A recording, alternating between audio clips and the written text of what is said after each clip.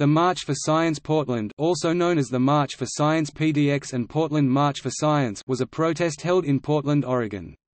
This local protest was part of the March for Science, a series of rallies and marches in Washington, D.C. and over 600 cities across the world on April 22, 2017, Earth Day. Portland science advocates organized the march in support of science and to protest President Donald Trump's plan to cut funding for the Environmental Protection Agency and the National Institutes of Health. Funding for the event, which cost approximately $30,000, was crowdsourced. Amid rainy weather, thousands of people attended the demonstration, gathering at a rally at Tom McCall Waterfront Park before marching 44 blocks of downtown Portland. Speakers included Earl Blumenauer, Suzanne Bonamici, and Elizabeth Steiner Hayward. Organizations that promoted the protest included the Audubon Society of Portland, Oregon Environmental Council, Oregon Health and Science University, and Xerces Society. Reporters noted organizers' attempts to create a political yet nonpartisan atmosphere, and participants' public criticism of Trump. The event featured activities for children and was described as having a family-friendly atmosphere.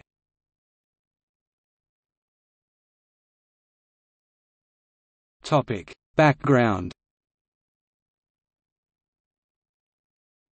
Organizers and motivation. Portland's March for Science was organized by Portland science advocates.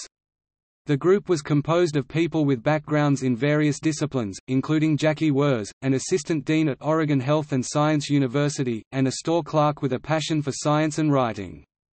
The event steering committee included co-chairs Kurt Waltman and Wurz. Additionally, Rich Hatfield served as communications committee co-chair and Sumi Malik, a transportation planner for CH2M Hill, served as community outreach co-chair. Alex Conley was also an organizer. The organizers met through the event's Facebook page, which was launched in February 2017, and sought advice from the organizers of the Women's March on Portland, which was held in January 2017. Organizers wanted to support science and protest Donald Trump's plan to cut funding for the Environmental Protection Agency and the National Institutes of Health. The event was also to protest Trump's threat to withdraw from the Paris Agreement and decrease funding for scientific research and K-12 science programs, among other policies. Prior to the march, Waltman and Wurz wrote a guest column in The Oregonian, where they noted Oregon's achievements in science, and encouraged people to stand up for science. They said, "We stand in support of scientific inquiry, researchers, availability of data and evidence-based policy," and invited people who love science to participate.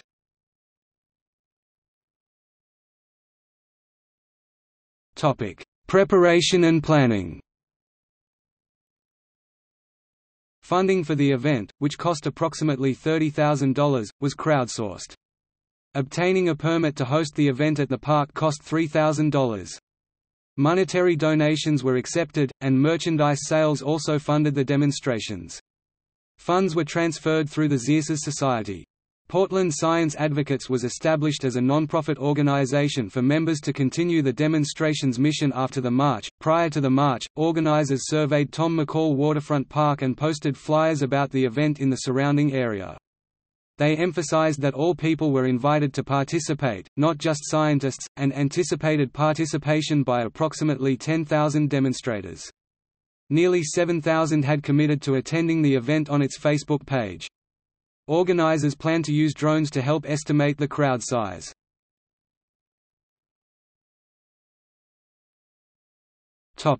Demonstration.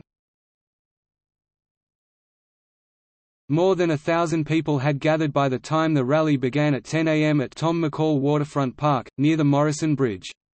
6 business leaders, innovators, politicians, and scientists spoke at the event.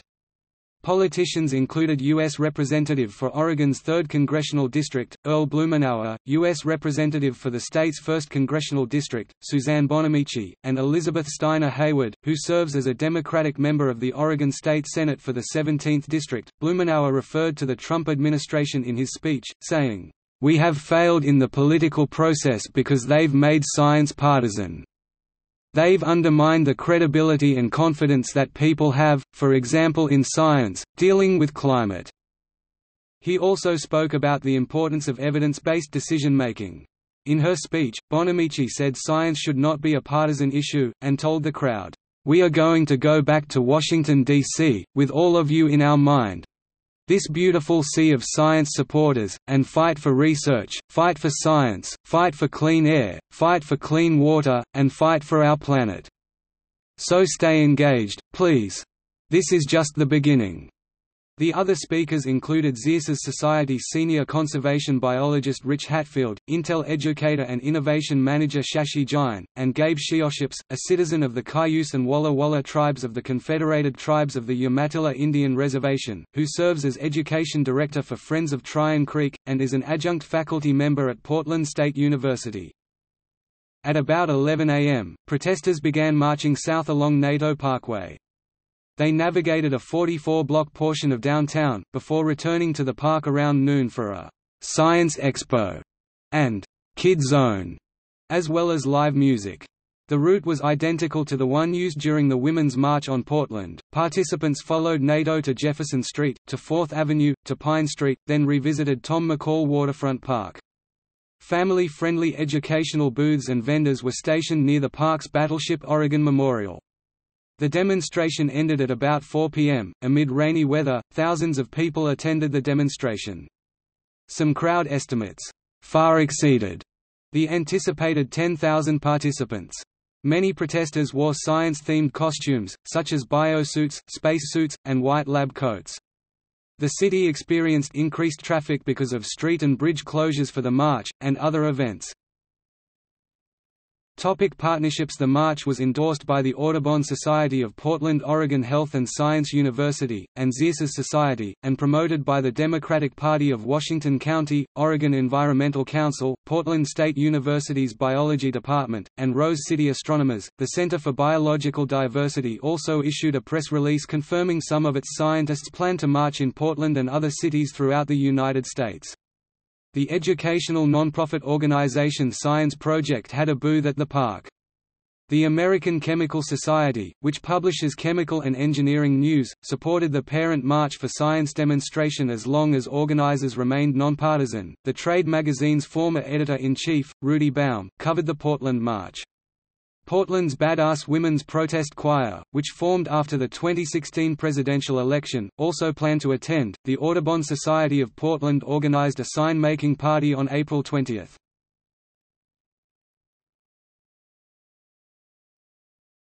Topic: Commentary and documentation.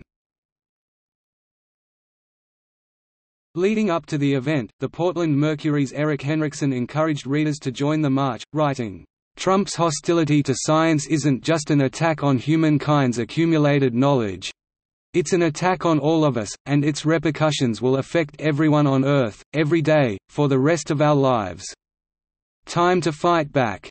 KOIN said organizers portrayed the demonstration as political but not partisan, promoting the understanding of science as well as defending it from various attacks, including proposed U.S. government budget cuts under President Donald Trump.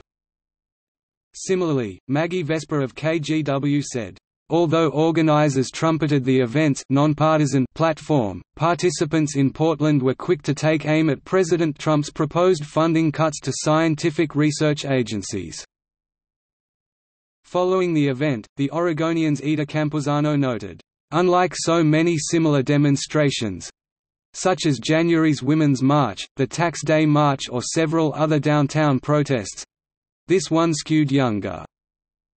Furthermore, he said of the event's family-friendly atmosphere, "Demonstrators turned out in droves with their children in tow, a fact many parents attributed to the fact that event organizers had provided a kids' zone near the Battleship Oregon Memorial with educational booths and live music nearby." Lindsay Hewitt of the Portland Tribune noted, "The March for Science's crowd was somewhat calmer than the Women's March, which was an audience electrified, fresh off the heels of President Donald Trump's inauguration." The March for Science, however, announced not long after the Women's March, had a much more focused group of protesters. One demonstrator, immuno-oncologist and filmmaker Tyler Hewlett, documented the march and created the 8-minute film, A Scientist Documents the March for Science.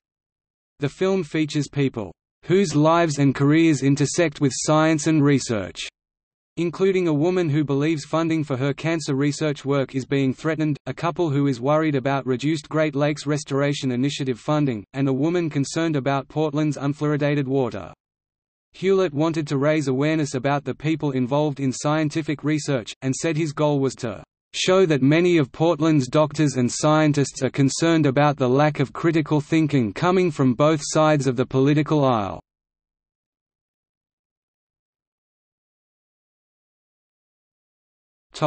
See also